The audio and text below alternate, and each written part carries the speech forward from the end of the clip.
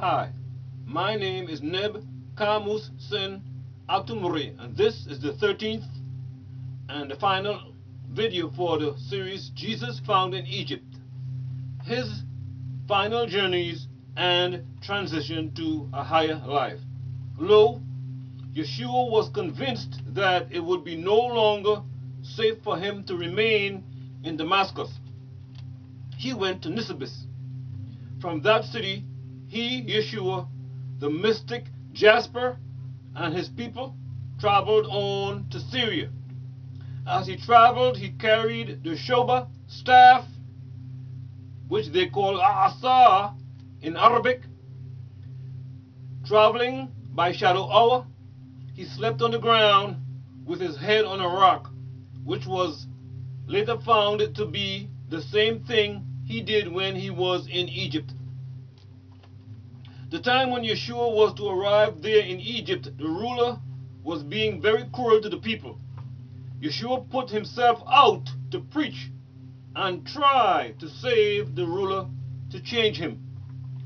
When Yeshua reached near the neighborhoods, Jasper sent his people into the city to tell them and proclaim that Yeshua was outside the city and he was a prophet, a healer, and a teacher.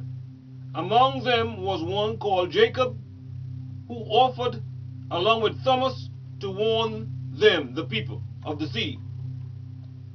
People abused them and said unpleasant things about Yeshua and his wife. These people were ultimately produced before the ruler, and he had their hands and feet cut off. Shamun, one of the ministers, suggested that Yeshua be asked to come and establish his claim, for he was nothing but a magician, and he was bound to fall.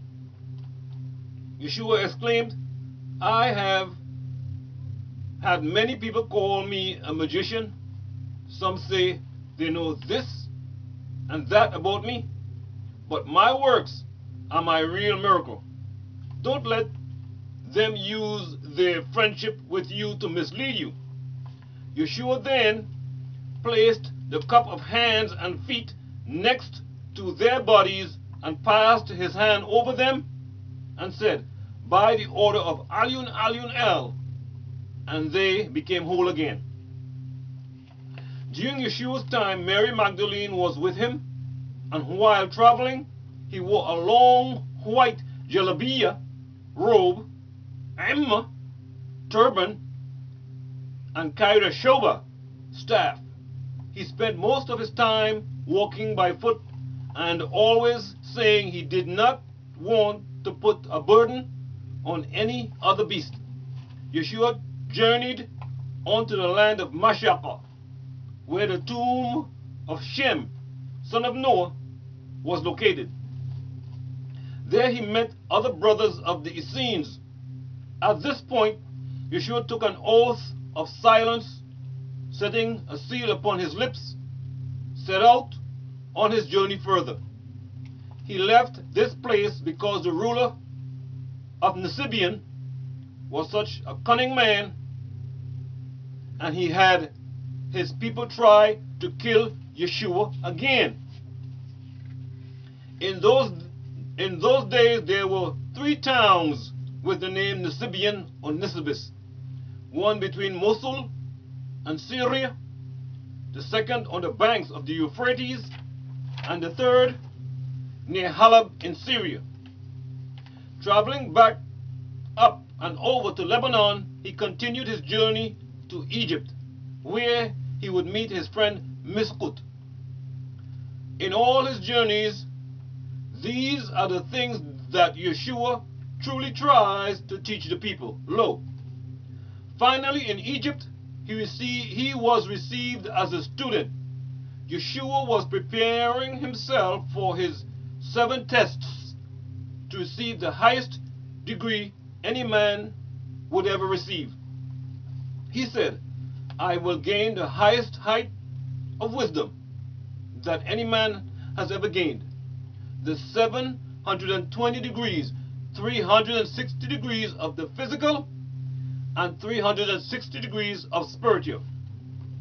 What any man has suffered, I will meet, that I may know how to comfort those in need. His first test was sincerity. For many days he remained alone in a room in which the light was faint and mellow like the light of early dawn. He read the sacred texts and studied the hieroglyphics. A priest entered and told him that he had to save Yeshua's life. For the other priests were jealous and tried to plot with him. He wanted to deceive the other priests. But Yeshua turned him away, telling him that he only brought him a lesson in deceit. Thus, Yeshua passed the first test and was given the scroll of sincerity. The second test was justice. Again, he was put in a chamber for many daylight hours and shadow hours. Two men came to him in priest's attire, each carrying a flickering lamplight. They claimed that they came to help him and that they too had been imprisoned in the same room, and they offered him escape. They also claimed that the priests were in actuality criminals planning to sacrifice him. Yeshua told them that no man judged for him, and he asked them to leave. Thus he earned the second degree of justice. The third test was faith. It was indeed a hard test. The Hall of Fame was a chamber rich in furnishings and lit up with gold and silver lamps. Impressed with his surroundings, notwithstanding the shelves of books by the masterminds, he became absorbed in deepest thought until a priest came to him declaring, "Behold the glory of this place, my brother. You are highly blessed." He continues, "Few men have ever reached high fame. Why seek for further mystic lights within these dens? Go forth and walk with men. They will honor you. These weird initiations may be myths, and your Messiah hopes, but base illusions of the hour."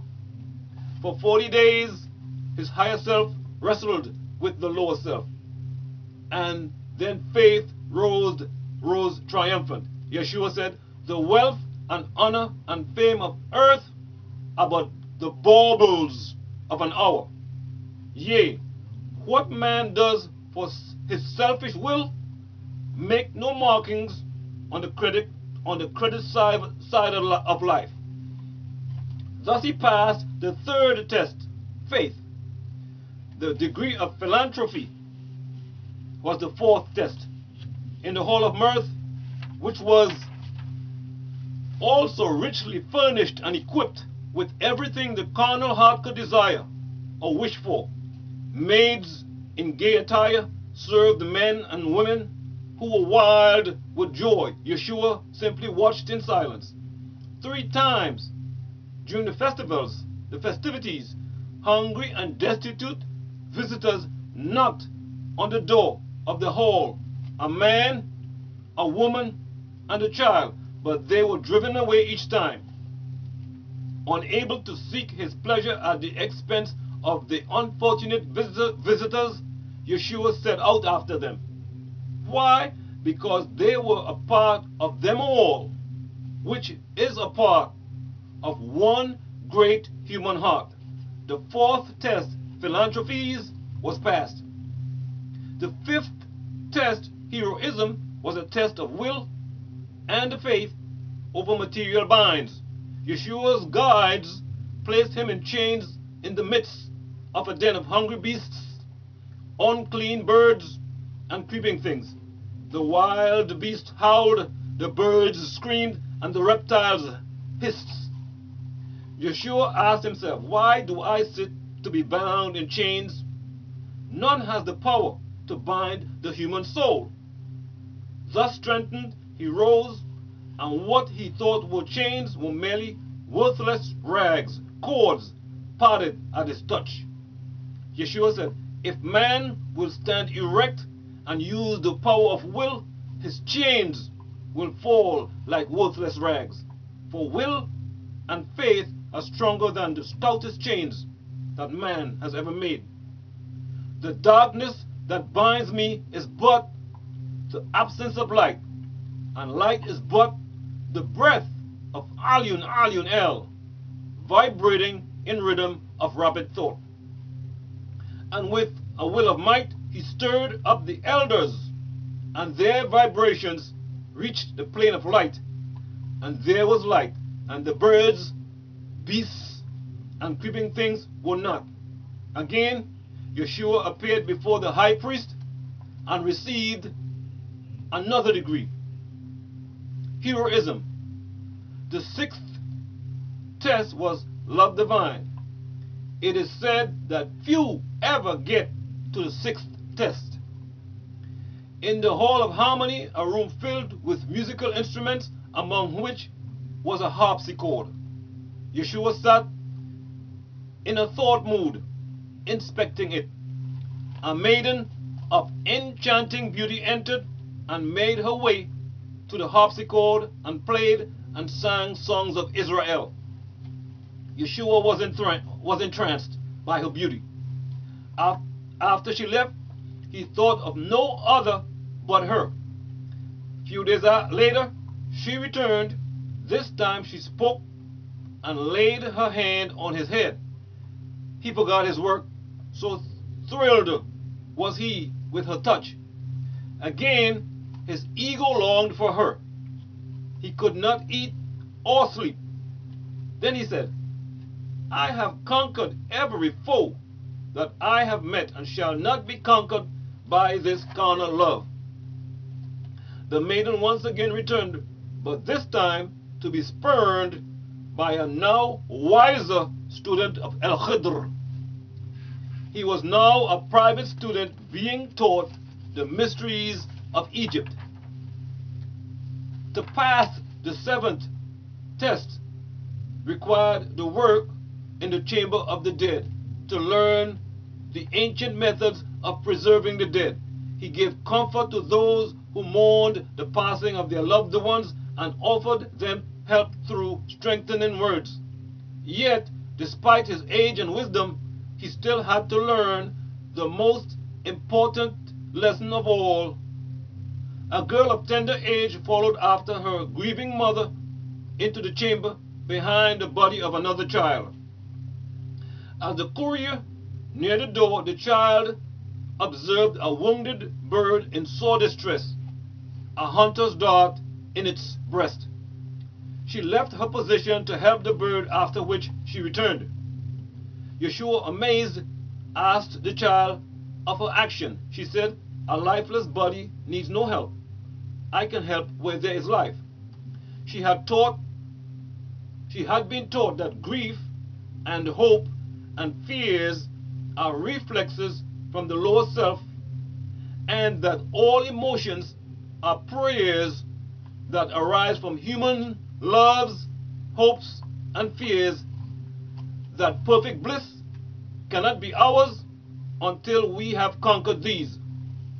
Yeshua said, for days, months, and years, I have sought to learn this high truth that man can learn on earth, and the child had told me in one short breath. Yeshua passed the seventh test. After Yeshua completed the 7 schools, he stood before the high priest to receive the scroll of the higher degree. Thus he was told, you are the spirit of Alun Alun El. No man can do more. But Alun Alun El will confirm your title and decree. A dove descended, and a voice shook the temple, saying, this is Rawah Shil Anu, or soul of Anu. Yeshua at this point was 120 years old. When Yeshua was in Egypt, he spoke of the events that took place in his life. Thus, they became a part of Egyptian history. The Egyptians called Yeshua Isuus, Iasus, and Horus, or Haru.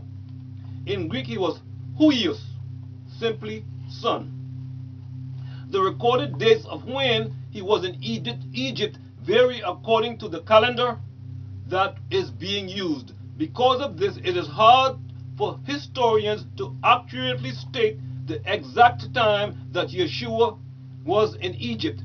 One historian might find artifacts that were dated according to the Coptic Egyptian calendar, whereas another historian will base his findings on the Judaic Gregorian calendar. Dates from one calendar to the next vary greatly. His beloved wife died at age 110, being younger than him by 10 years. She passed 10 years before him. Their surviving 4 children moved southwards up the Nile to live amongst their own. In time, their own tribe became known as Giza. Lo, the book of Revelation records thus, in the 11th degree and the 8th verse, their dead bodies will be discarded in the marketplaces of the great city, which is being called a spiritual Sodom and Egypt, the place in which the curious of these two are crucified. This crucifixion at age 120 was the ascension of Yeshua, to be met in the skies with a craft, to where he is alive to this day, awaiting his return. The Great Pyramid at Giza, Egypt, is a sepulchre, which is a place and mount of the dead. It is written that Yeshua died on a cross. The pyramid is the cross that represents the astronomical symbol power, symbol of the planet Earth. It is one in line of 3 pyramids forming the Orion constellation. The first pyramid, Orion, for Osiris, and the other Sirius for Aset, and the third, slightly offline and smaller, for Haru, bringing heaven down to earth, upon earth. And Yeshua made this statement as Haru the son: in my Father's house are many mansions. If it were not so, I would not have told you. Speaking of all the astrological constellations, Yeshua went to Egypt for the ritual of the opening of the mouth and the reinstillment of eternal life. The 4 triangles of the pyramid form the cross when viewing the pyramid from a position above it. When the Romans and the Jews and other Greeks teach that they put Yeshua, son of Mary, to death upon a cross, in actuality they meant he died upon or on top of the pyramid. What happened to the body of Yeshua is confused with the body of Cleophas, and the same thing that happens to the bodies of all the Phoenician Egyptian pharaohs before. The bodies of all Phoenician pharaohs were mummified, including the body of this deprived pharaoh called Jesus Justus, who is Issa Panthera Cleophas. After the mummification process, the body of Yeshua, the false HaMashiach of 2,000 years ago, the son of Cleopatra, his body was transferred to India and entombed, where it was laid to rest in Kashmir. The image of the beast has been spread worldwide as the image and likeness of Yeshua. This plot was to have all those who did not see him worshipping the image of the beast and giving their lives to it. Yeshua, under the name Sananda or Tammuz, is in the crystal city in the heavenly skies, leaving this state. And he said unto them, you are Keto, beneath. I am Anu, above. You are of this cosmos world. I am not of this cosmos world. He left them with the promise that he would send another Paracletus, comforter, like himself, another holy person or holy soul, who would not speak of himself, but only that which he hears would he speak. He would have a little book, Al-Quran, which would be sweet in the mouth and bitter in the belly. This comforter or praised one would glorify Yeshua's holy name, which is Rauh Shel Anu, soul of Anu. This prophesied comforter was none other than Mustafa Muhammad Al-Amin, commonly called the Prophet Muhammad, born 570 AD in Arabia.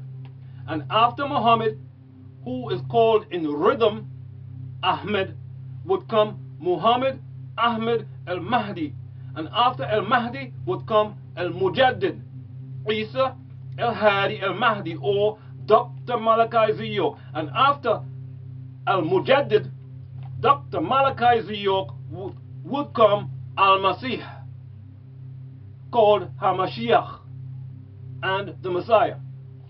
Thus ends today's video.